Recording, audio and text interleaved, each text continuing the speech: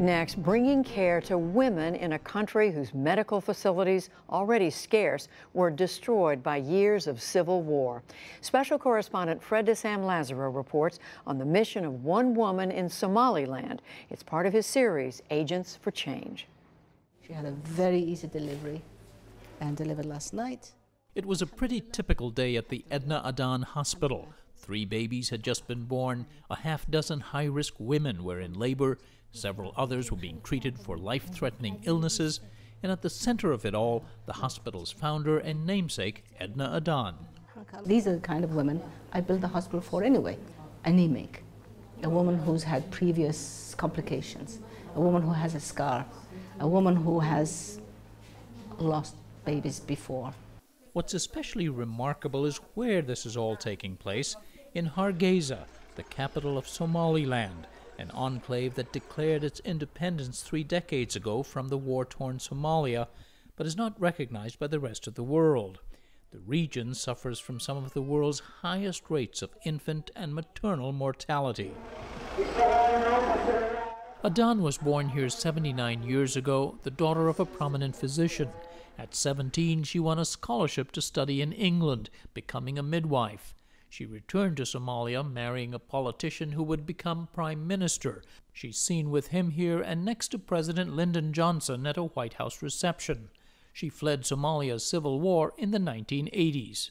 When Edna Adan returned to her native Hargeisa, the city lay in ruin from years of war. She was given a plot of land that had been used as a burial ground, and on it laid the foundation for rebuilding the city's healthcare system.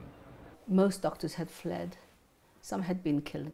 Adan had worked for the UN while in exile and used her savings and a fundraising campaign to build what had been a lifelong dream, a non-profit hospital and nursing school designed to specifically address the health needs of women. In 2002, she opened the 45-bed hospital, which has since doubled in size and grown to include an outpatient clinic and 2 surgical theaters. We've delivered 20,000 babies in the past 15 years. And we have the lowest maternal mortality, 1/4 of the national average. And it's still too many. Many of these women should not have been lost, should not have died, but they bring them too late. Another factor in the high rate of maternal death and various complications in labor is female genital mutilation. Nearly 95% of young girls in this country are thought to be subjected to genital cutting. Adan has become an outspoken critic of the practice. My mission now is to talk to fathers. I'm blue in the face talking to mothers. But it's the mothers who are taking the daughters to have this done, right? If a father says no and puts his foot down, there would be a chance that some of these girls will be saved. Space your child. Yeah.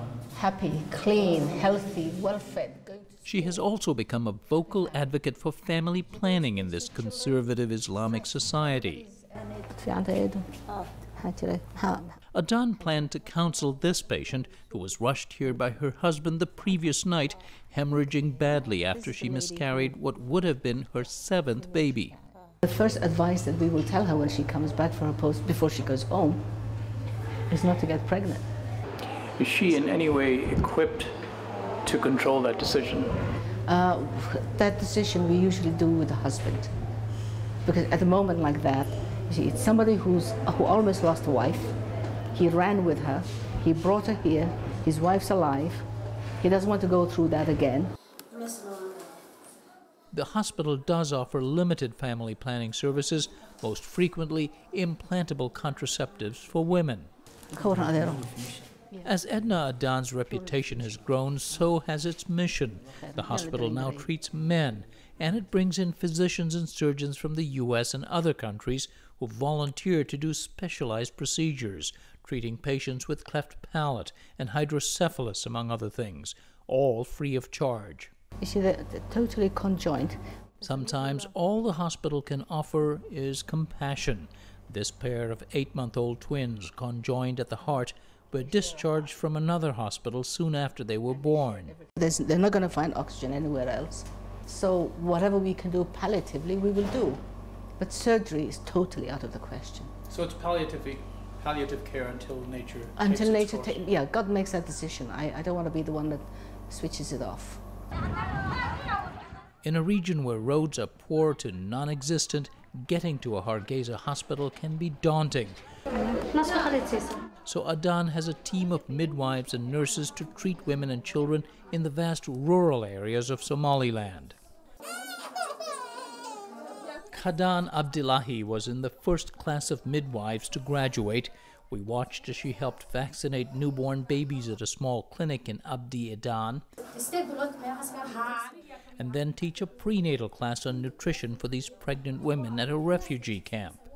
Edna is a role model for myself. Edna is a role model for you. Yeah, myself, yes. 30-year-old Dr. Shukri Muhammad Dahir was also trained as a nurse and midwife by Edna Adan. She went on to become a physician and surgeon and is now back practicing at the Adan hospital. She says initially patients weren't sure about the idea of a woman in that job.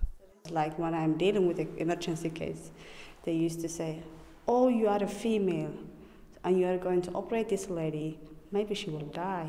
That idea still exists, but it's not as strong as when I graduated. Although she's groomed new doctors and midwives, Edna Adan, almost 80, has not chosen a successor. And I have 800 graduates from various courses. And I have thousands of people whose lives I've touched. And they're all my children. And I'm still looking for someone who's crazy enough to say, I'll look after them for you, the way you did. If only for that reason, Edna Adan says, she has no plans to slow down anytime soon. For the PBS NewsHour, I'm Fred de Sam Lazaro in Hargeisa, Somaliland.